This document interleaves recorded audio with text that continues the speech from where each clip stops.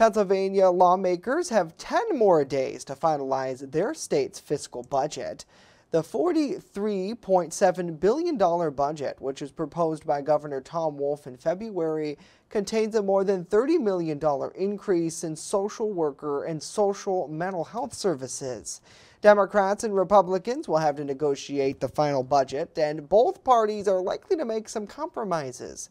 Yesterday, social workers and advocates alike rallied to uphold the budget to increase, which includes funding for temporary assistance for needy families, mental health services, and even investments for social workers to assist law enforcement agencies.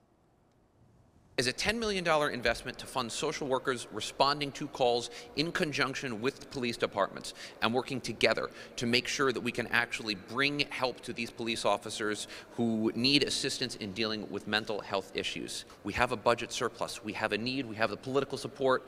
This is the moment. The National Association of Social Workers of PA chapter says other budget priorities include improving affordable housing and expanding mental health resources in counties.